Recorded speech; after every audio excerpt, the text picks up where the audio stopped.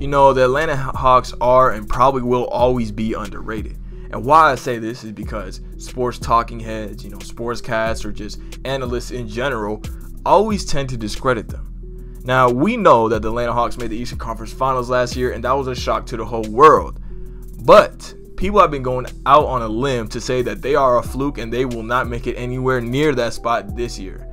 Charles Barkley, after the Hawks won by almost 30 points, went out on a limb and said that the Hawks were a fluke. Now, after you beat the best young player in the league, which is Luka Doncic, and hold him to 18 points on terrible efficiency, why would you call them a fluke?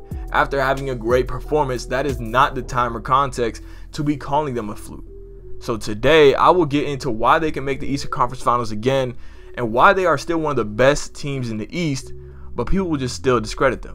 Alright, so first, let's get into why people discredit the Atlanta Hawks. Now, last year, we all know everybody basically got discredited that wasn't Giannis and the Bucks because they love Giannis. You know what I mean? Giannis is the golden boy of the NBA, so they didn't talk shit on him, but they'll talk shit on everybody else. And that's just the reality that we were in. So the Suns, they've been getting called flukes because, you know, they lost to the Nuggets on opening night. The Lakers also being called a fluke, as in like Russell Westbrook is not going to work. All these great teams are getting called flukes because of an injury-riddled season last year, and I don't understand why the blame is put on the Atlanta Hawks. They cannot control those injuries. But nonetheless, people act like the Hawks are not competitive. Charles Barkley said the Knicks got better. He said that the Sixers are healthier, when in reality, the Sixers were pretty damn healthy that playoff series. And even though, yes, Joel Embiid was recovering from an injury, he was still playing at an all-time great level for his center in the playoffs. Man, he was averaging like 28 points, shooting like 40% from three in the playoffs. I didn't see a problem with Joel Embiid. Nonetheless, though, why the Hawks will always be underrated is because Trae Young is hated. Trae Young is one of the most hated players in the league because of his ability to draw fouls and get to the free throw line. We see the same thing with James Harden. Those are two great playmaking guards that shoot a lot of free throws. And the media has a problem with it because they don't like seeing free throws and they don't like seeing flopping and shit. But in reality, it's a tactic and it's very useful at that. Trae Young and James Harden are some of the more efficient guard scorers over the past couple years. And part of that is because they can draw fouls. So that's why they will always be underrated, is because Trae Young is hated. So now let's get into my philosophy of why I think the Hawks can make the Eastern Conference Finals, because that sounds like a bold ass take. And as a Heat fan, I don't want the Hawks to beat us, but I think they can. Like, their depth, three-point shooting, and paint protection is so great. I feel like it can upset multiple teams, like how they did the 76ers last season. So first, I want to talk about John Collins. John Collins is a great scorer for his position and one of the best players in his position, but is very underlooked because he doesn't average 20 points per game like he used to. The reason why he doesn't average 20 points per game is because Clint Capella is there, Bogdan Bogdanovic, Kevin Huerter. There is so much depth now than there was when he was scoring 20 points per game. So why are people overreacting to that? I don't know. But let's just look at his efficiency real quick. John Collins is one of the most underrated mid-range shooters in the NBA. He shot 55% from 10 to 16 feet last year, and he shot 47% from 16 feet to 3-point. And in the playoffs, he didn't slow down. He shot 52% from 10 to 16 and 57% from 16 feet to 3-point. Like, that is ridiculous. A 60%, almost a 60% shot is a mid-range shot. That is great efficiency, and it doesn't outweigh a three-pointer because the three-pointer is so overpowered these days. But that is great efficiency. 65% true shooting percentage in the regular season and 62% true shooting percentage in the playoffs. John Collins didn't slow down, and that's why the Hawks are underrated. Because in their one playoff run that they didn't have any playoff droppers. I say the only playoff dropper is Bogdan Bogdanovic because he did slow down a lot on efficiency, but everybody else rose. You know, Trae Young got a lot better. His playmaking was elite, and even though his efficiency didn't really reflect it, I mean, Trae Young is known for playmaking more than he is for scoring, so eat my dick.